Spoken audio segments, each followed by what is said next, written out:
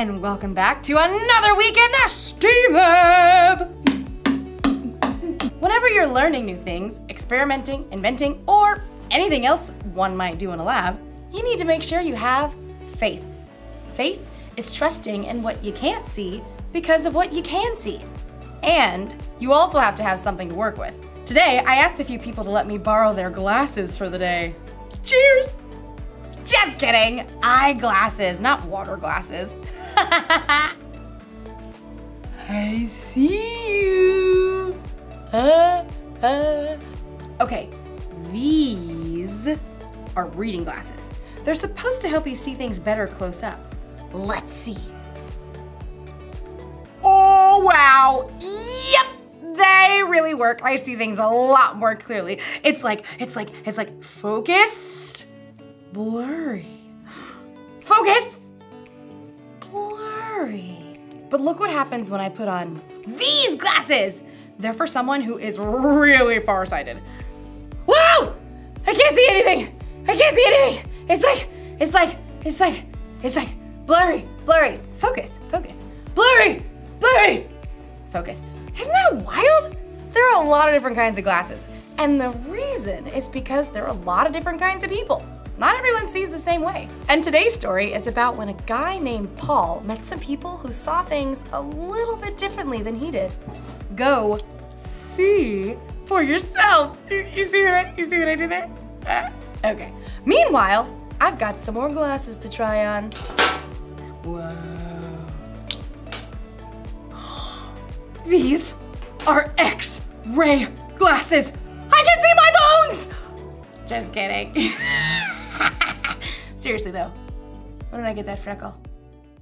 The Bible. It's 66 books of history, stories, letters, and poetry that fit together to form God's one big story. The epic adventure of how He created us and loves us so much that He made a way to rescue us. As we travel through the Bible, from Genesis to Revelation, we discover people who met God and found their lives changed forever. Now, for an amazing story, inspired by the book of Acts, chapter 17, verses 16 through 34. Wherever Paul went, he boldly preached the good news of Jesus. This Jesus I'm telling you about is the Messiah. Many Jews and Greeks believed in Jesus, but in nearly every town, a group of Jews would gather to oppose Paul. He and his companions were forced out of Thessalonica, and then later that same group of Jews followed to run Paul out of Berea. Eventually, the believers helped Paul escape to the coast, where he could travel by boat to Athens. Tell Silas and Timothy to join me as soon as they can. Once Paul reached Athens, he walked the streets of the ancient city, disturbed by what he saw. Carved and molded statues everywhere. Statues of their gods. The people really believe false gods can help them. In fact, the Athenians believed in around 30,000 false gods. Yeah, they believed these gods were in charge of everything from sports to sleep to doors and cleanliness. A god of grapes. Okay.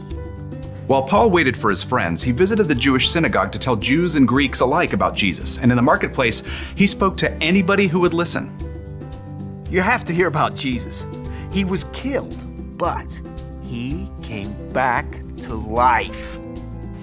Paul's words stirred up a group of Athenian thinkers. These men felt that they could achieve perfection through knowledge and wisdom. Can you explain what this fellow is chattering about? He seems to be telling us about gods we've never heard of. We shall take this Paul to a meeting of the Areopagus. There, we shall reason it out. Set high on an outcropping of rock, the Areopagus was the high court of Athens. And from this viewpoint, Paul could see all of Athens spread out below him. Closer at hand, the gathered Epicureans and Stoics studied Paul.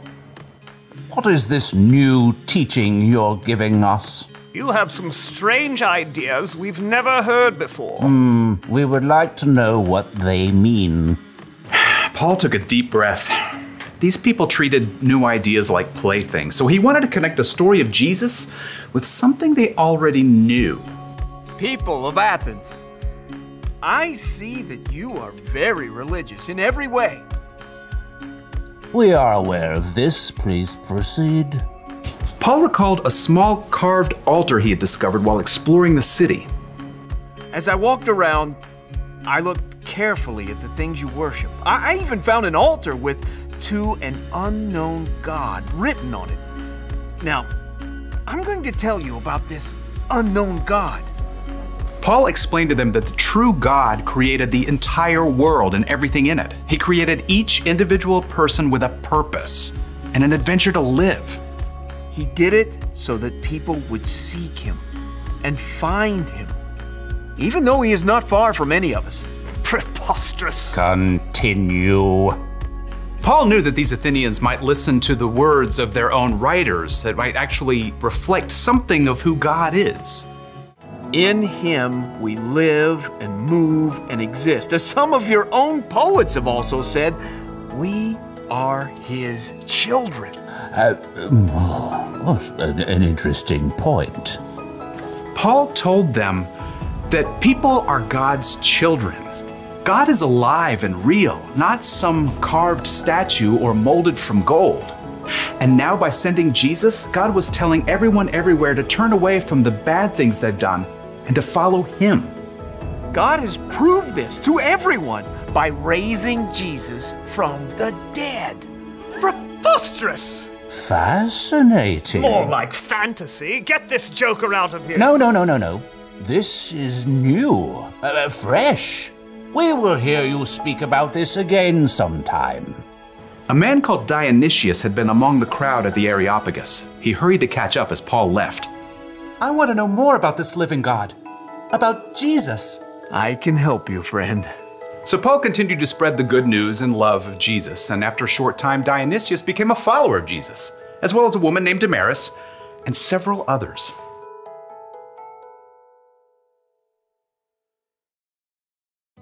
I know it's a banana, but it just looks like a blurry yellow blob. Whoa! It's hard to focus when you can't see clearly, but I think it's important to try and see things from another person's point of view, like Paul and the people in Athens.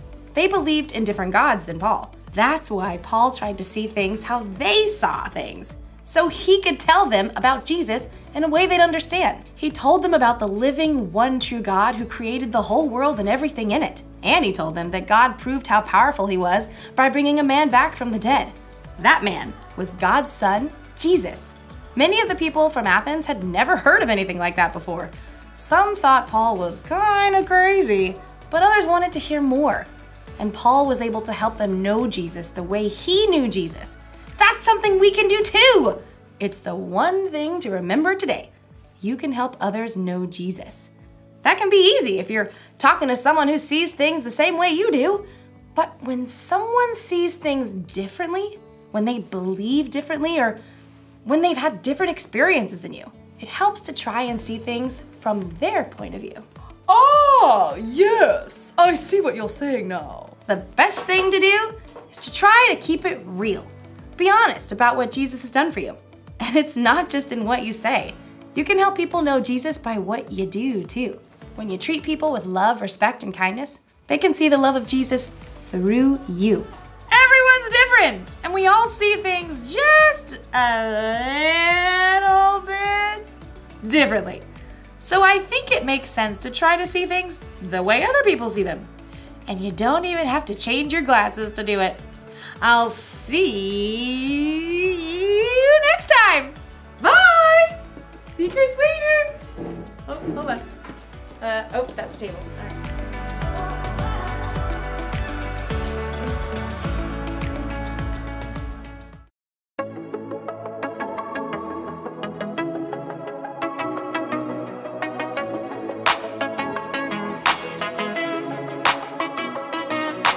Sometimes the road ahead can be so rough.